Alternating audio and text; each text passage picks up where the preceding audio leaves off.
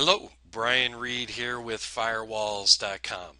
In this video, I'm going to show you how you can use the wireless SonicPoint appliance to bridge your wireless users to your network LAN users. So here, for example, we have our SonicWALL firewall. We've got a SonicPoint set up that's servicing our WAN clients, and then we have a LAN set up with a 10.10.1 subnet. And what we want to do is we want to take our wireless users and create a transparent bridge so that our wireless users look like and act like they're on the local area network. And by giving them the 10.10.1 IP address as well, using DHCP through the SonicWALL. Okay, so let's go over to the SonicWALL admin console and I'll show you how it's done. Okay, to configure our wireless LAN bridge, we want to go to Network, Interfaces, and as you can see here right now we have our LAN set up. It's on the 10.10.1 network, and then we have our wireless LAN that's set up using a 192.168.254 network. So now we want to create the bridge in between the wireless LAN to LAN.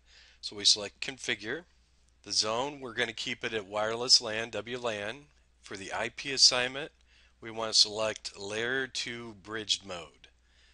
Now this is going to connect our wireless LAN to a specified interface. So in this case, we want to bridge to the X0 interface, which is our LAN, the 10.10.1.x network, and we'll select OK. So now you can see for our X2 interface, for the wireless LAN, we now have an address of 10.10.1.1 because this is a transparent bridge in between the two interfaces, and we can see that it's bridged to X0. And likewise for the LAN interface, we can see that it is bridged to the X2 interface. Alright, so let's go ahead and connect to our new bridge network and see how it works. On a Windows 7 machine here, we're going to select Connect, and you can see we have a wireless bridge to LAN, SSID show up. Okay, now we are successfully connected to the wireless bridge to LAN, and if we pull up our IP address on the wireless network card, you'll see now that we have a 10.10.1.233 address that was given to us by the DHCP server on the SonicWALL. Okay, we hope you find this feature useful. If you have any questions or comments, you can enter them in the section below.